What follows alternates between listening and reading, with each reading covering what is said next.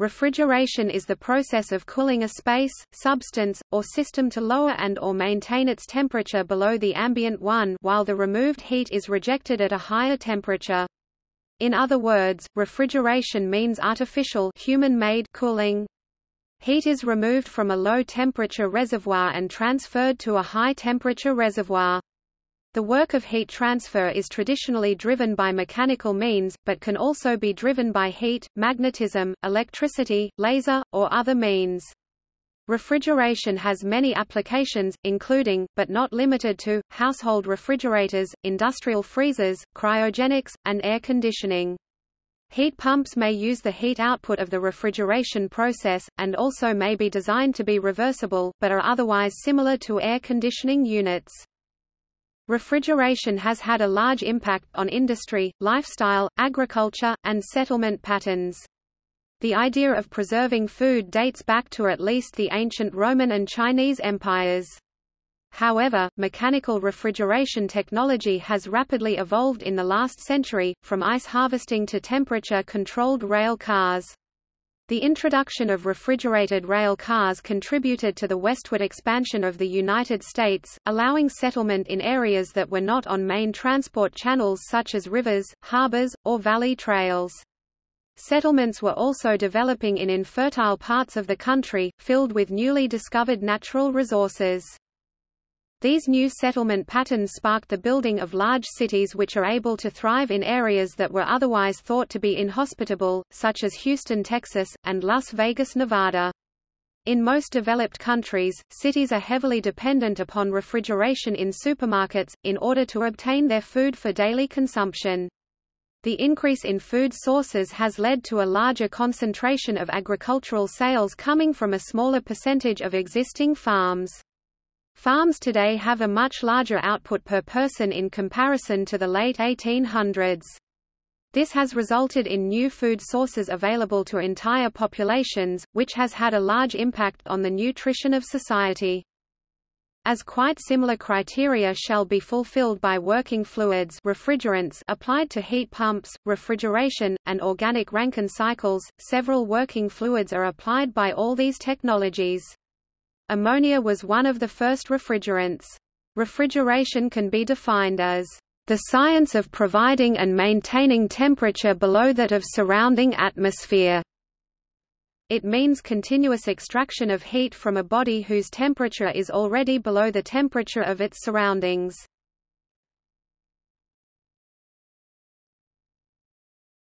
Topic: History.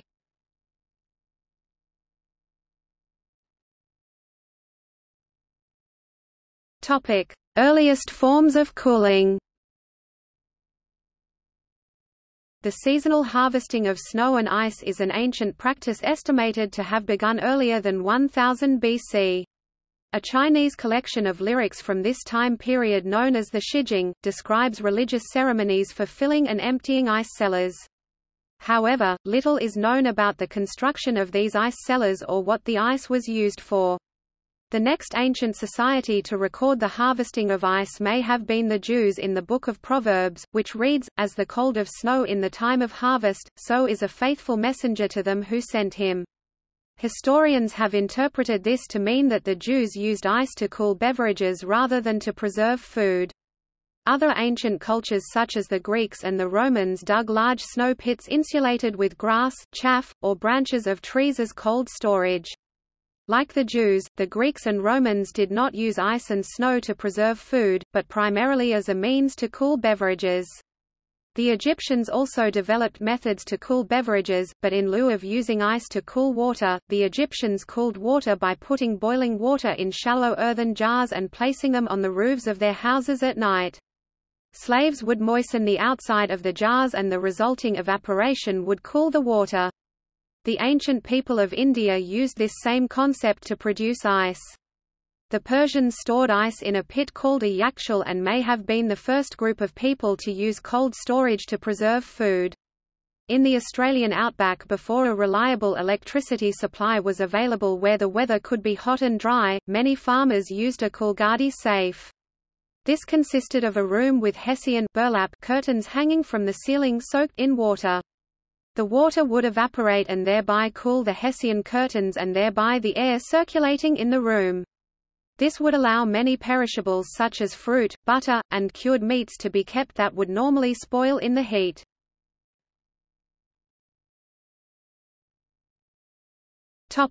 Ice harvesting. Before 1830, few Americans used ice to refrigerate foods due to a lack of ice storehouses and iceboxes. As these two things became more widely available, individuals used axes and saws to harvest ice for their storehouses. This method proved to be difficult, dangerous, and certainly did not resemble anything that could be duplicated on a commercial scale. Despite the difficulties of harvesting ice, Frederick Tudor thought that he could capitalize on this new commodity by harvesting ice in New England and shipping it to the Caribbean islands as well as the southern states. In the beginning, Tudor lost thousands of dollars, but eventually turned a profit as he constructed icehouses in Charleston, Virginia and in the Cuban port town of Havana. These icehouses as well as better insulated ships helped reduce ice wastage from 66% to 8%. This efficiency gain influenced Tudor to expand his ice market to other towns with icehouses such as New Orleans and Savannah.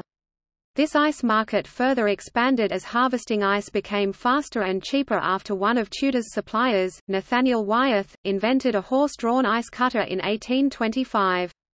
This invention as well as Tudor's success inspired others to get involved in the ice trade and the ice industry grew. Ice became a mass-market commodity by the early 1830s with the price of ice dropping from 6 cents per pound to 1/2 cent per pound. In New York City, ice consumption increased from 12,000 tons in 1843 to 100,000 tons in 1856. Boston's consumption leapt from 6,000 tons to 85,000 tons during that same period. Ice harvesting created a cooling culture as majority of people used ice and iceboxes to store their dairy products, fish, meat, and even fruits and vegetables. These early cold storage practices paved the way for many Americans to accept the refrigeration technology that would soon take over the country.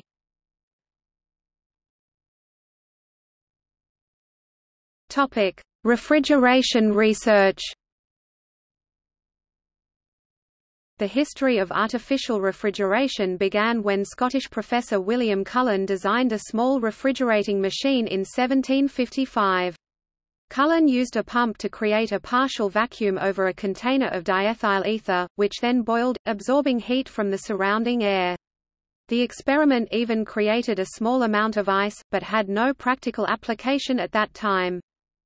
In 1758, Benjamin Franklin and John Hadley, professor of chemistry, collaborated on a project investigating the principle of evaporation as a means to rapidly cool an object at Cambridge University, England. They confirmed that the evaporation of highly volatile liquids, such as alcohol and ether, could be used to drive down the temperature of an object past the freezing point of water.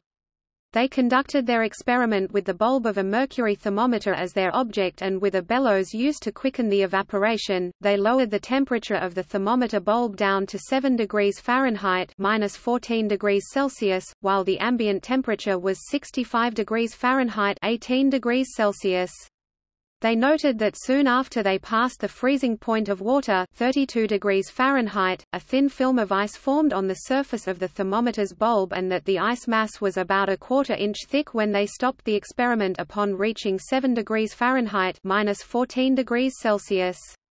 Franklin wrote, "From this experiment, one may see the possibility of freezing a man to death on a warm summer's day." In 1805, American inventor Oliver Evans described a closed vapor compression refrigeration cycle for the production of ice by ether under vacuum. In 1820, the English scientist Michael Faraday liquefied ammonia and other gases by using high pressures and low temperatures, and in 1834, an American expatriate to Great Britain, Jacob Perkins, built the first working vapor compression refrigeration system in the world. It was a closed cycle that could operate continuously, as he described in his patent. I am enabled to use volatile fluids for the purpose of producing the cooling or freezing of fluids, and yet at the same time constantly condensing such volatile fluids, and bringing them again into operation without waste. His prototype system worked, although it did not succeed commercially. In 1842, a similar attempt was made by American physician, John Gorrie, who built a working prototype, but it was a commercial failure. Like many of the medical experts during this time, Gorrie thought too much exposure to tropical heat led to mental and physical degeneration, as well as the spread of diseases such as malaria. He conceived the idea of using his refrigeration system to cool the air for comfort in homes and hospitals to prevent disease. American engineer Alexander Twining took out a British patent in 1850 for a vapor compression system that used ether. The first practical vapor compression refrigeration system was built by James Harrison, a British journalist who had emigrated to Australia.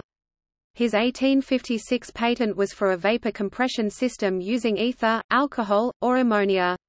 He built a mechanical ice-making machine in 1851 on the banks of the Barwon River at Rocky Point in Geelong, Victoria, and his first commercial ice-making machine followed in 1854. Harrison also introduced commercial vapor compression refrigeration to breweries and meat packing houses, and by 1861, a dozen of his systems were in operation. He later entered the debate of how to compete against the American advantage of unrefrigerated beef sales to the United Kingdom. In 1873 he prepared the sailing ship Norfolk for an experimental beef shipment to the United Kingdom, which used a cold room system instead of a refrigeration system. The venture was a failure as the ice was consumed faster than expected. The first gas absorption refrigeration system using gaseous ammonia dissolved in water, referred to as aqua ammonia, was developed by Ferdinand Carr of France in 1859 and patented in 1860. Carl von Linde, an engineer specializing in steam locomotives and professor of engineering at the Technological University of Munich in Germany, began researching refrigeration in the 1860s and 1870s in response to demand from brewers for a technology that would allow year-round, large-scale production of lager. He patented an improved method of liquefying gases in 1876. His new process made possible using gases such as ammonia, sulfur dioxide (SO2), and methyl chloride (CH3Cl) as refrigerants, and they were widely used for that purpose until the late 1920s. Thaddeus Lowe, an American balloonist, held several patents on ice-making machines. His compression ice machine would revolutionize the cold storage industry. In 1869 other investors and he purchased an old steamship onto which they loaded one of Lowe's refrigeration units and began shipping fresh fruit from New York to the Gulf Coast area, and fresh meat from Galveston, Texas back to New York, but because of Lowe's lack of knowledge about shipping, the business was a costly failure. Commercial use. In 1842 John Gorrie created a system capable of refrigerating water to produce ice. Although it was a commercial failure, it inspired scientists and inventors around the world. France's Ferdinand Carr was one of the inspired, and he created an ice-producing system that was simpler and smaller than that of Gorrie. During the Civil War, cities such as New Orleans could no longer get ice from New England via the coastal ice trade. Carr's refrigeration system became the solution to New Orleans' ice problems, and by 1865 the city had 3 of Carr's machines. In 1867, in San Antonio, Texas, a French immigrant named Andrew Moule built an ice-making machine to help service the expanding beef industry before moving it to Waco in 1871. In 1873, the patent for this machine was contracted by the Columbus Iron Works, a company acquired by the W. C. Bradley Co., which went on to produce the first commercial ice makers in the U.S. By the 1870s breweries had become the largest users of harvested ice. Though the ice harvesting industry had grown immensely by the turn of the 20th century, pollution and sewage had begun to creep into natural ice, making it a problem in the metropolitan suburbs. Eventually, breweries began to complain of tainted ice. Public concern for the purity of water, from which ice was formed, began to increase in the early 1900s with the rise of germ theory. Numerous media outlets published articles connecting diseases such as typhoid fever with natural ice consumption. This caused ice harvesting to become illegal in certain areas of the country. All of these scenarios increased the demands for modern refrigeration and manufactured ice. Ice-producing machines like that of cars and mules were looked to as means of producing ice to meet the needs of grocers, farmers, and food shippers. Refrigerated railroad cars were introduced in the U.S. in the 1840s for short-run transport of dairy products, but these used harvested ice to maintain a cool temperature. The new refrigerating technology first met with widespread industrial use as a means to freeze meat supplies for transport by sea in reefer ships from the British Dominions and other countries to the British Isles. The first to achieve this breakthrough was an entrepreneur who had emigrated to New Zealand. William Saltow Davidson thought that Britain's rising population and meat demand could mitigate the slump in world wool markets that was heavily affecting New Zealand. After extensive research, he commissioned the Dunedin to be refitted with a compression refrigeration unit for meat shipment in 1881. On February 15, 1882, the Dunedin sailed for London with what was to be the first commercially successful refrigerated shipping voyage, and the foundation of the refrigerated meat industry. The Times commented, "Today we have to record such a triumph over physical difficulties, as would have been incredible, even unimaginable, a very few days ago." The Marlborough, sister ship to the Dunedin, was immediately converted and joined the trade the following year, along with the rival New Zealand shipping company vessel Mataurua, while the German steamer Masala began carrying frozen New Zealand lamb in December 1882. Within 5 years, 172 shipments of frozen meat were sent from New Zealand to the United Kingdom, of which only 9 had significant amounts of meat condemned. Refrigerated shipping also led to a broader meat and dairy boom in Australasia and South America. J&E Hall of Dartford, England outfitted the SS Celebrimbor with a vapor compression system to bring 30,000 carcasses of mutton from the Falkland Islands in 1886. In the years ahead, the industry rapidly expanded to Australia, Argentina and the United States. By the 1890s, refrigeration played a vital role in the distribution of food.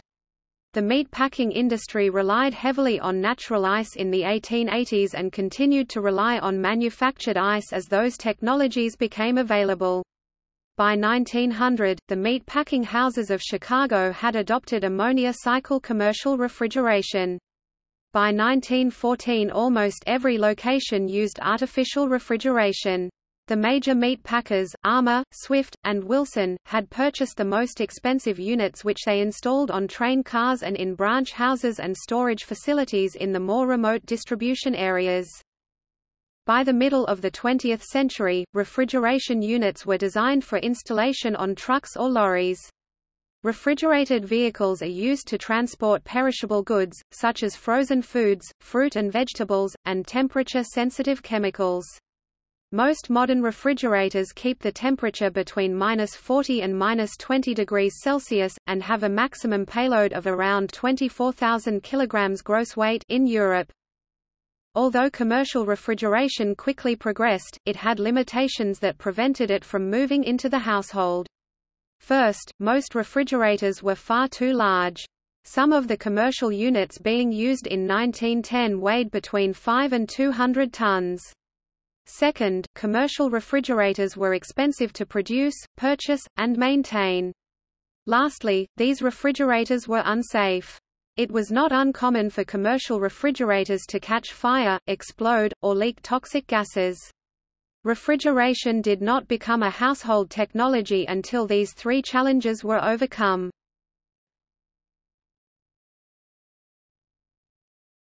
Topic: Home and consumer use. During the early 1800s, consumers preserved their food by storing food and ice purchased from ice harvesters in iceboxes. In 1803, Thomas More patented a metal-lined butter storage tub which became the prototype for most iceboxes. These iceboxes were used until nearly 1910 and the technology did not progress.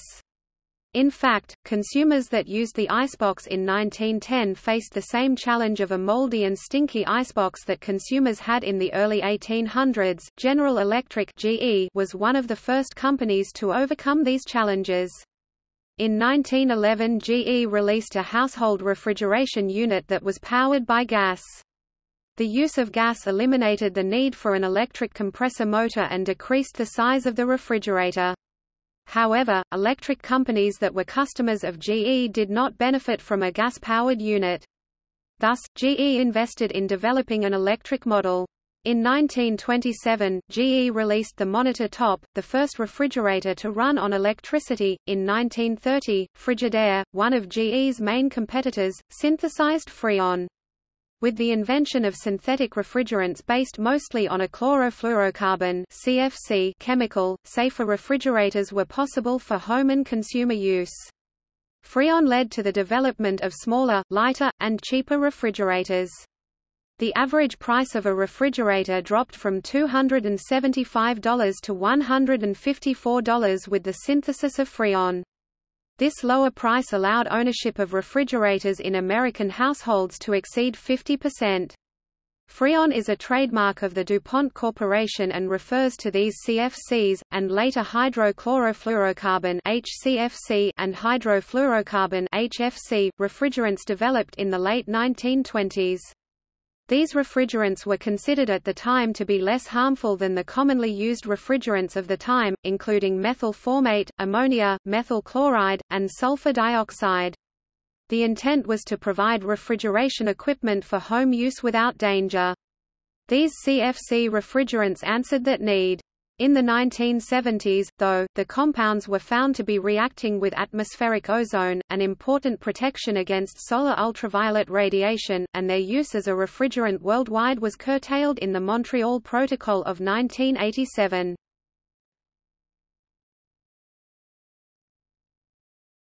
Topic: Impact on settlement patterns.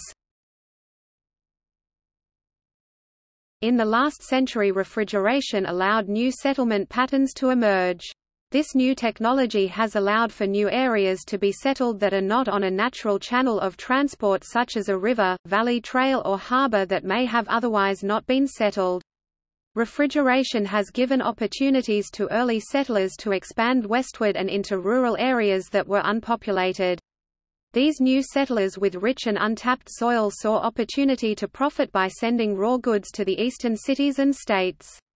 In the 20th century, refrigeration has made galactic cities such as Dallas, Phoenix and Los Angeles possible.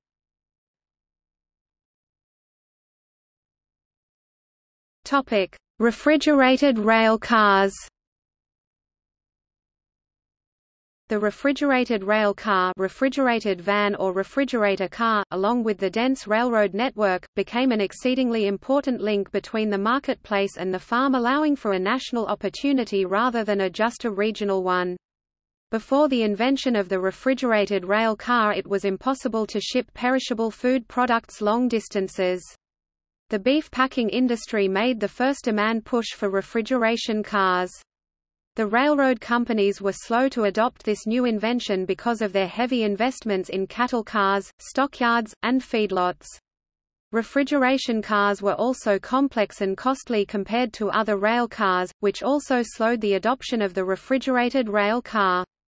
After the slow adoption of the refrigerated car, the beef packing industry dominated the refrigerated rail car business with their ability to control ice plants and the setting of icing fees. The United States Department of Agriculture estimated that in 1916 over 69% of the cattle killed in the country was done in plants involved in interstate trade. The same companies that were also involved in the meat trade later implemented refrigerated transport to include vegetables and fruit. The meat packing companies had much of the expensive machinery, such as refrigerated cars, and cold storage facilities that allowed for them to effectively distribute all types of perishable goods. During World War I, a national refrigerator car pool was established by the United States administration to deal with problem of idle cars and was later continued after the war. The idle car problem was the problem of refrigeration cars sitting pointlessly in between seasonal harvests. This meant that very expensive cars sat in rail yards for a good portion of the year while making no revenue for the car's owner. The car pool was a system where cars were distributed to areas as crops matured, ensuring maximum use of the cars. Refrigerated rail cars moved eastward from vineyards, orchards, fields, and gardens in western states to satisfy America's consuming market in the east. The refrigerated car made it possible to transport perishable crops hundreds and even thousands of miles. The most noticeable effect the car gave was a regional specialization of vegetables and fruits. The refrigeration rail car was widely used for the transportation of perishable goods up until the 1950s. By the 1960s, the nation's interstate highway system was adequately complete, allowing for trucks to carry the majority of the perishable food loads and to push out the old system of the refrigerated rail cars.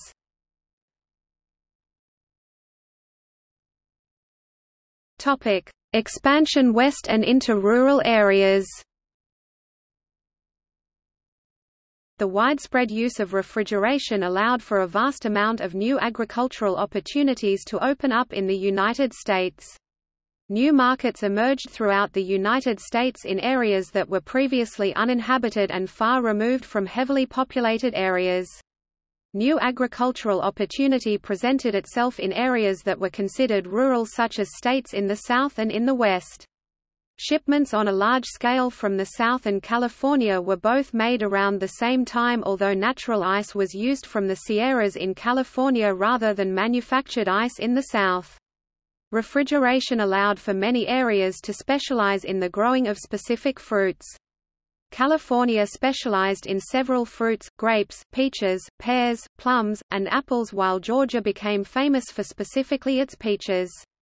In California, the acceptance of the refrigerated rail carts led to an increase of carloads from 4,500 carloads in 1895 to between 8,000 and 10,000 carloads in 1905. The Gulf states, Arkansas, Missouri and Tennessee entered into strawberry production on a large scale, while Mississippi became the center of the tomato industry. New Mexico, Colorado, Arizona, and Nevada grew cantaloupes. Without refrigeration this would have not been possible. By 1917, well-established fruit and vegetable areas that were close to eastern markets felt the pressure of competition from these distant specialized centers. Refrigeration was not limited to meat, fruit and vegetables, but it also encompassed dairy product and dairy farms. In the early 20th century, large cities got their dairy supply from farms as far as 400 miles. Dairy products were not as easily transported great distances like fruits and vegetables due to greater perishability. Refrigeration made production possible in the West far from eastern markets, so much in fact that dairy farmers could pay transportation cost and still undersell their eastern competitors. Refrigeration and the refrigerated rail gave opportunity to areas with rich soil far from natural channel of transport such as a river, valley trail or harbors.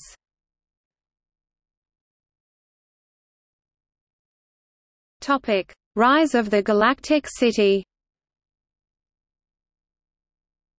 Edge city was a term coined by Joel Garrow, whereas the term galactic city was coined by Lewis Mumford. These terms refer to a concentration of business, shopping, and entertainment outside a traditional downtown or central business district in what had previously been a residential or rural area. There were several factors contributing to the growth of these cities, such as Los Angeles, Las Vegas, Houston, and Phoenix. The factors that contributed to these large cities include reliable automobiles, highway systems, refrigeration, and agricultural production increases. Large cities such as the ones mentioned above have not been uncommon in history, but what separates these cities from the rest are that these cities are not along some natural channel of transport, or at some crossroad of two or more channels such as a trail, harbor, mountain, river, or valley. These large cities have been developed in areas that only a few hundred years ago would have been uninhabitable. Without a cost-efficient way of cooling air and transporting water and food great distances, these large cities would have never developed. The rapid growth of these cities was influenced by refrigeration and an agricultural productivity increase, allowing more distant farms to effectively feed the population.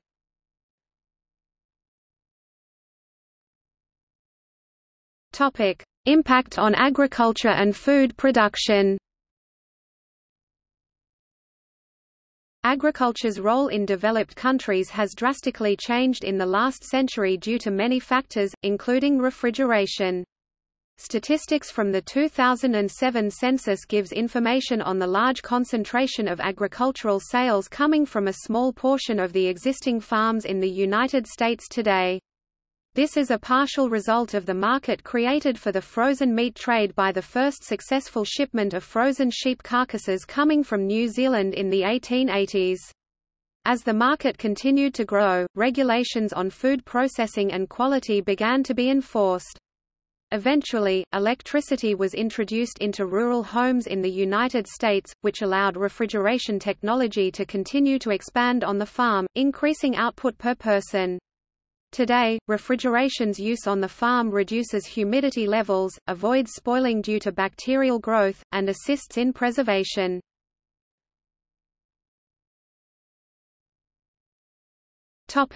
Demographics. The introduction of refrigeration and evolution of additional technologies drastically changed agriculture in the United States. During the beginning of the 20th century, farming was a common occupation and lifestyle for United States citizens, as most farmers actually lived on their farm. In 1935, there were 6.8 million farms in the United States and a population of 127 million. Yet, while the United States population has continued to climb, citizens pursuing agriculture continue to decline. Based on the 2007 U.S. Census, less than 1% of a population of 310 million people claim farming as an occupation today. However, the increasing population has led to an increasing demand for agricultural products, which is met through a greater variety of crops, fertilizers, pesticides, and improved technology. Improved technology has decreased the risk and time involved if agricultural management and allows larger farms to increase their output per person to meet society's demand.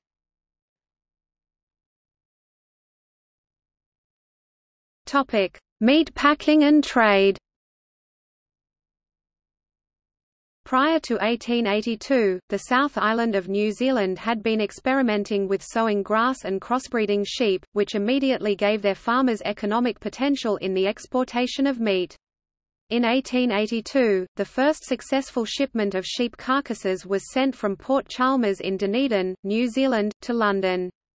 By the 1890s, the frozen meat trade became increasingly more profitable in New Zealand, especially in Canterbury, where 50% of exported sheep carcasses came from in 1900. It wasn't long before Canterbury meat was known for the highest quality, creating a demand for New Zealand meat around the world. In order to meet this new demand, the farmers improved their feed so sheep could be ready for the slaughter in only 7 months. This new method of shipping led to an economic boom in New Zealand by the mid-1890s. In the United States, the Meat Inspection Act of 1891 was put in place in the United States because local butchers felt the refrigerated railcar system was unwholesome. When meat packing began to take off, consumers became nervous about the quality of the meat for consumption. Upton Sinclair's 1906 novel The Jungle brought negative attention to the meat packing industry, by drawing to light unsanitary working conditions and processing of diseased animals. The book caught the attention of President Theodore Roosevelt, and the 1906 Meat Inspection Act was put into place as an amendment to the Meat Inspection Act of 1891. This new act focused on the quality of the meat and environment it is processed in.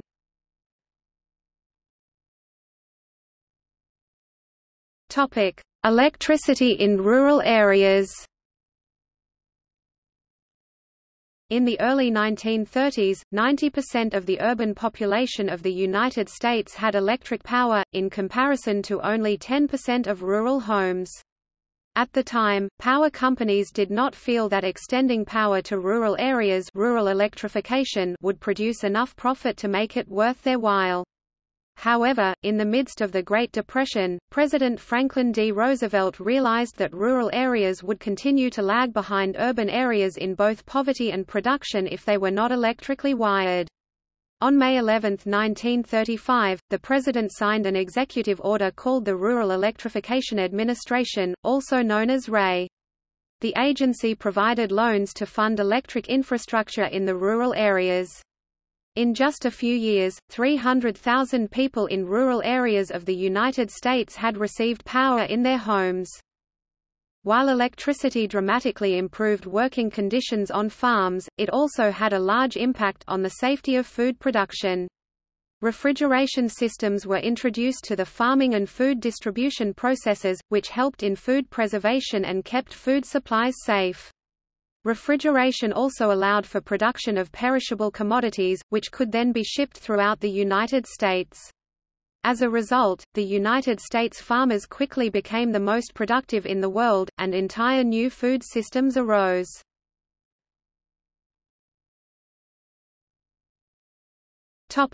Farm use. In order to reduce humidity levels and spoiling due to bacterial growth, refrigeration is used for meat, produce, and dairy processing in farming today. Refrigeration systems are used the heaviest in the warmer months for farming produce, which must be cooled as soon as possible in order to meet quality standards and increase the shelf life. Meanwhile, dairy farms refrigerate milk year-round to avoid spoiling.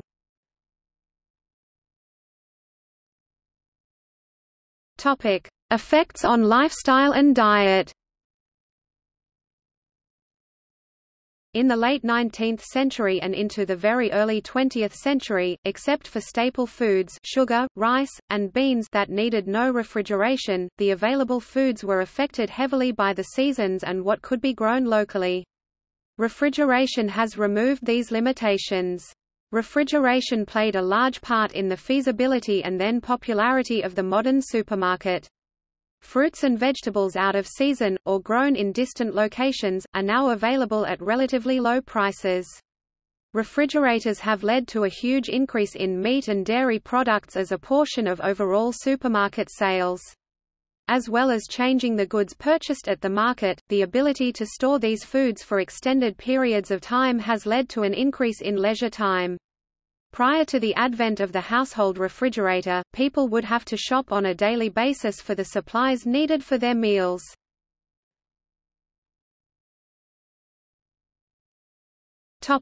Impact on nutrition. The introduction of refrigeration allowed for the hygienic handling and storage of perishables, and as such, promoted output growth, consumption, and the availability of nutrition. The change in our method of food preservation moved us away from salts to a more manageable sodium level.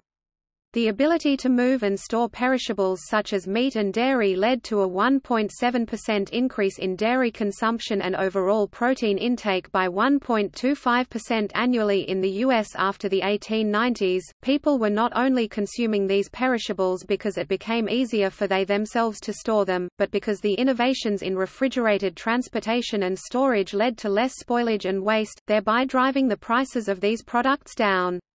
Refrigeration accounts for at least 5.1% of the increase in adult stature in the U.S. through improved nutrition, and when the indirect effects associated with improvements in the quality of nutrients and the reduction in illness is additionally factored in, the overall impact becomes considerably larger.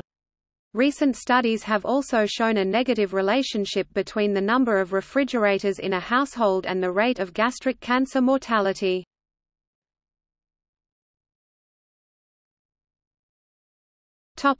Current applications of refrigeration. Probably the most widely used current applications of refrigeration are for air conditioning of private homes and public buildings, and refrigerating foodstuffs in homes, restaurants and large storage warehouses. The use of refrigerators in kitchens for storing fruits and vegetables has allowed adding fresh salads to the modern diet year-round, and storing fish and meat safely for long periods. The optimum temperature range for perishable food storage is 3 to 5 degrees Celsius (37 to 41 degrees Fahrenheit). In commerce and manufacturing, there are many uses for refrigeration. Refrigeration is used to liquefy gases, oxygen, nitrogen, propane, and methane, for example. In compressed air purification, it is used to condense water vapor from compressed air to reduce its moisture content. In oil refineries, chemical plants, and petrochemical plants, refrigeration is used to maintain certain processes at their needed low temperatures, for example, in alkylation of butenes and butane to produce a high-octane gasoline component. Metal workers use refrigeration to temper steel and cutlery. When transporting temperature-sensitive foodstuffs and other materials by trucks, trains, airplanes and seagoing vessels, refrigeration is a necessity. Dairy products are constantly in need of refrigeration, and it was only discovered in the past few decades that eggs needed to be refrigerated during shipment rather than waiting to be refrigerated after arrival at the grocery store. Meats, poultry and fish all must be kept in climate-controlled environments before being sold. Refrigeration also helps keep fruits and vegetables edible longer. One of the most influential uses of refrigeration was in the development of the sushi, sashimi industry in Japan. Before the discovery of refrigeration, many sushi connoisseurs were at risk of contracting diseases. The dangers of unrefrigerated sashimi were not brought to light for decades due to the lack of research and healthcare distribution across rural Japan. Around mid-century, the Zojirushi Corporation, based in Kyoto, made breakthroughs in refrigerator designs, making refrigerators cheaper and more accessible for restaurant proprietors and the general public.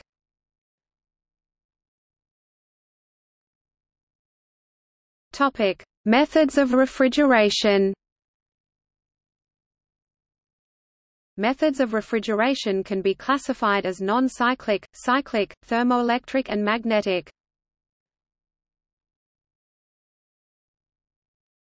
Topic: Non-cyclic refrigeration. This refrigeration method cools a contained area by melting ice, or by sublimating dry ice. Perhaps the simplest example of this is a portable cooler, where items are put in it, then ice is poured over the top. Regular ice can maintain temperatures near, but not below the freezing point, unless salt is used to cool the ice down further, as in a traditional ice cream maker. Dry ice can reliably bring the temperature well below water freezing point.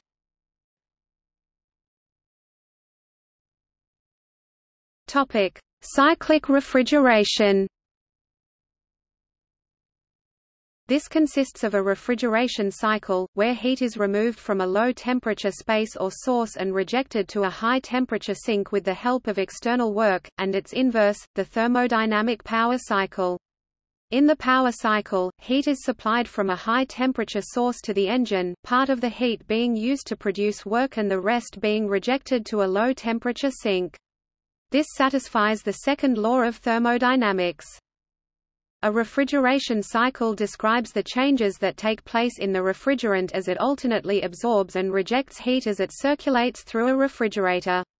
It is also applied to heating, ventilation, and air conditioning HVACR work, when describing the process of refrigerant flow through an HVACR unit, whether it is a packaged or split system. Heat naturally flows from hot to cold. Work is applied to cool a living space or storage volume by pumping heat from a lower temperature heat source into a higher temperature heat sink. Insulation is used to reduce the work and energy needed to achieve and maintain a lower temperature in the cooled space. The operating principle of the refrigeration cycle was described mathematically by Sadi Carnot in 1824 as a heat engine. The most common types of refrigeration systems use the reverse Rankine vapor compression refrigeration cycle, although absorption heat pumps are used in a minority of applications. Cyclic refrigeration can be classified as vapor cycle, and gas cyclovapor cycle refrigeration can further be classified as vapor compression refrigeration, sorption refrigeration, vapor absorption refrigeration, adsorption refrigeration. Topic: Vapor compression cycle. The vapor compression cycle is used in most household refrigerators as well as in many large commercial and industrial refrigeration systems. Figure 1 provides a schematic diagram of the components of a typical vapor compression refrigeration system. The thermodynamics of the cycle can be analyzed on a diagram as shown in Figure 2. In this cycle, a circulating refrigerant such as Freon enters the compressor as a vapor. From point 1 to point 2, the vapor is compressed at constant entropy and exits the compressor as a vapor at a higher temperature, but still below the vapor pressure at that temperature. From point 2 to point 3 and on to point 4, the vapor travels through the condenser which cools the vapor until it starts condensing, and then condenses the vapor into a liquid by removing additional heat at constant pressure and temperature. Between points 4 and 5, the liquid refrigerant goes through the expansion valve, also called a throttle valve, where its pressure abruptly decreases, causing flash evaporation and auto-refrigeration of, typically, less than half of the liquid. That results in a mixture of liquid and vapor at a lower temperature and pressure as shown at point 5. The cold liquid-vapor mixture then travels through the evaporator coil or tubes and is completely vaporized by cooling the warm air from the space being refrigerated being blown by a fan across the evaporator coil or tubes.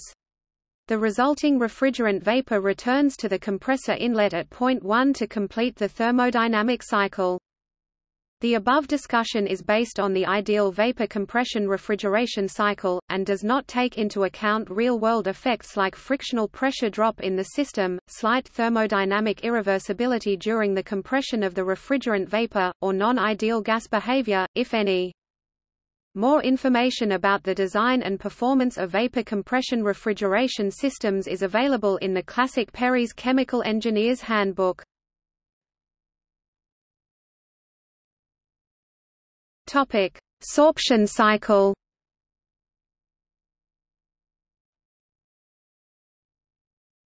Topic: Absorption cycle. In the early years of the 20th century, the vapor absorption cycle using water-ammonia systems or LIBR water was popular and widely used.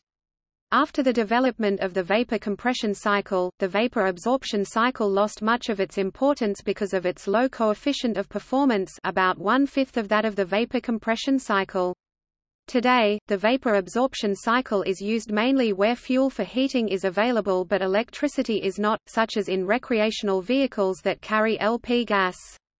It is also used in industrial environments where plentiful waste heat overcomes its inefficiency.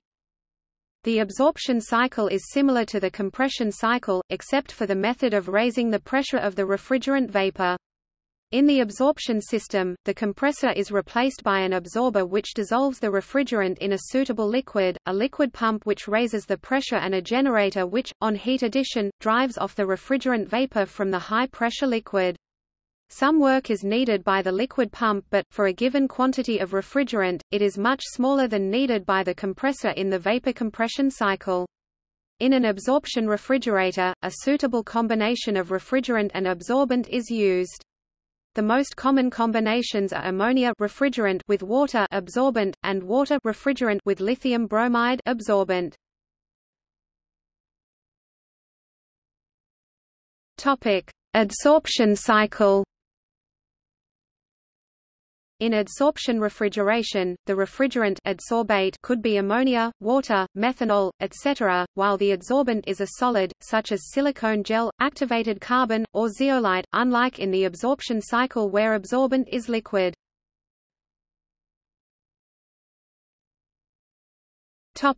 Gas cycle. When the working fluid is a gas that is compressed and expanded but doesn't change phase, the refrigeration cycle is called a gas cycle. Air is most often this working fluid.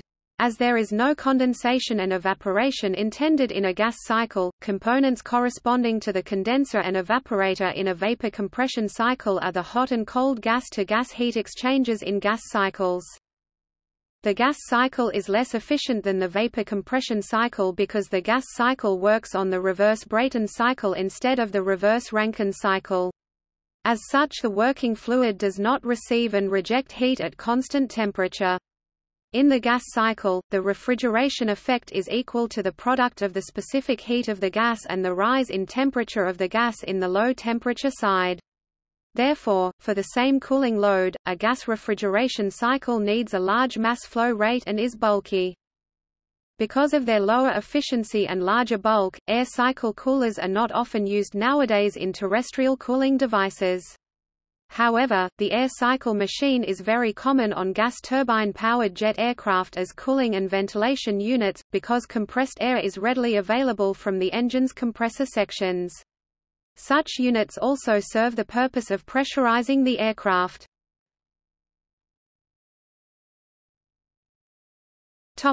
Thermoelectric refrigeration.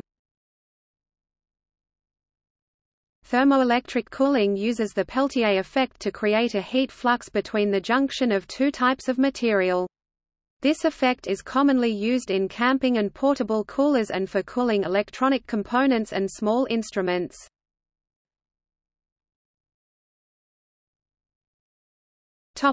Magnetic refrigeration.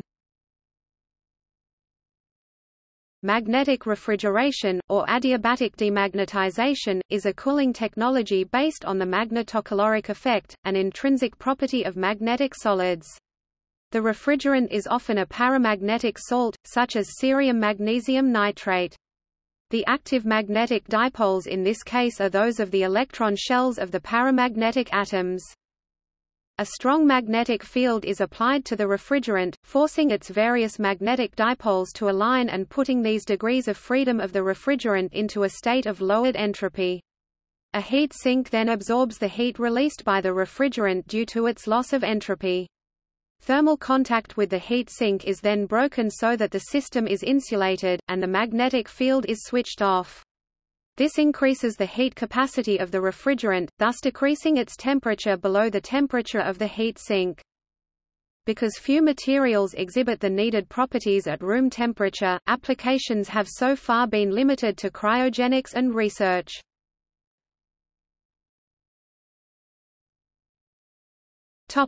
Other methods. Other methods of refrigeration include the air cycle machine used in aircraft, the vortex tube used for spot cooling, when compressed air is available, and thermoacoustic refrigeration using sound waves in a pressurized gas to drive heat transfer and heat exchange. Steam jet cooling popular in the early 1930s for air conditioning large buildings, thermoelastic cooling using a smart metal alloy stretching and relaxing.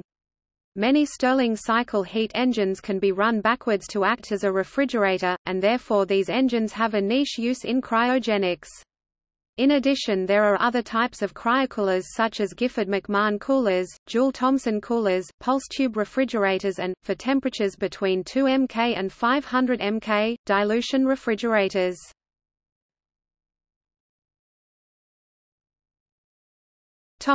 Elastocaloric refrigeration. Another potential solid-state refrigeration technique and a relatively new area of study comes from a special property of super-elastic materials. These materials undergo a temperature change when experiencing an applied mechanical stress called the elastocaloric effect. Since superelastic materials deform reversibly at high strains, the material experiences a flattened elastic region in its stress-strain curve caused by a resulting phase transformation from an austenitic to a martensitic crystal phase. When a superelastic material experiences a stress in the austenitic phase, it undergoes an exothermic phase transformation to the martensitic phase, which causes the material to heat up. Removing the stress reverses the process, restores the material to its austenitic phase, and absorbs heat from the surroundings, cooling down the material. The most appealing part of this research is how potentially energy efficient and environmentally friendly this cooling technology is. The different materials used, commonly shaped memory alloys, provide a non-toxic source of emission-free refrigeration. The most commonly studied materials studied are shape memory alloys, like nitinol and Cu zinc al. Nitinol is of the more promising alloys with output heat at about 66 J per cc and a temperature change of about 16 to 20 K. Due to the difficulty in manufacturing some of the shape memory alloys, alternative materials like natural rubber have been studied. Even though rubber may not give off as much heat per volume 12 J per cc as the shape memory alloys, it still generates a comparable temperature change of about 12 K and operates at a suitable temperature range, low stresses, and low cost. The main challenge, however, comes from potential energy losses in the form of hysteresis, often associated with this process. Since most of these losses comes from incompatibilities between the two phases, proper alloy tuning is necessary to reduce losses and increase reversibility and efficiency. Balancing the transformation strain of the material with the energy losses enables a large elastocaloric effect to occur and potentially a new alternative for refrigeration.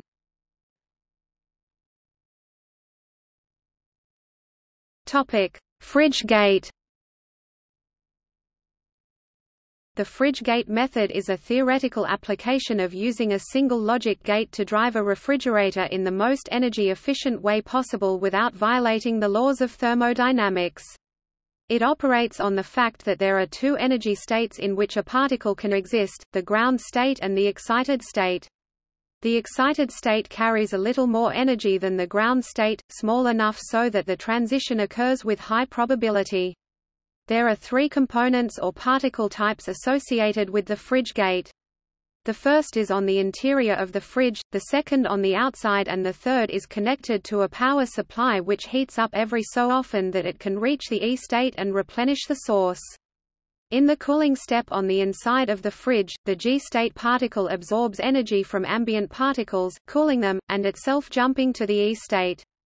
In the second step, on the outside of the fridge where the particles are also at an E state, the particle falls to the G state, releasing energy and heating the outside particles. In the third and final step, the power supply moves a particle at the E state, and when it falls to the G state it induces an energy-neutral swap where the interior E particle is replaced by a new G particle, restarting the cycle.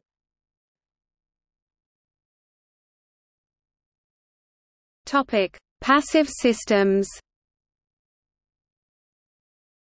MIT researchers have devised a new way of providing cooling on a hot sunny day, using inexpensive materials and requiring no fossil fuel-generated power.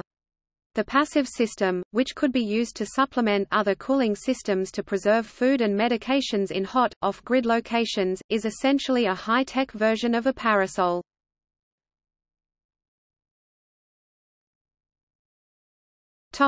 Capacity ratings. The measured capacity of refrigeration is always dimensioned in units of power. Domestic and commercial refrigerators may be rated in kJ per second, or BTU, h of cooling. For commercial and industrial refrigeration systems, the kilowatt kW is the basic unit of refrigeration. _wedge. Except in North America, where the ton of refrigeration (TR) is used. Nominally the capacity to freeze 1 short ton of water per day, the TR is defined as 12,000 BTU per hour, 3.517 kilowatts. A refrigeration system's coefficient of performance (COP) is very important in determining a system's overall efficiency. It is defined as refrigeration capacity in kW divided by the energy input in kW. While COP is a very simple measure of performance, it is typically not used for industrial refrigeration in North America. Owners and manufacturers of these systems typically use performance factor (PF). A system's PF is defined as a system's energy input in horsepower divided by its refrigeration capacity in TR. Both COP and PF can be applied to either the entire system or to system components. For example, an individual compressor can be rated by comparing the energy needed to run the compressor versus the expected refrigeration capacity based on inlet volume flow rate. It is important to note that both COP and PF for a refrigeration system are only defined at specific operating conditions, including temperatures and thermal loads. Moving away from the specified operating conditions can dramatically change a system's performance. See also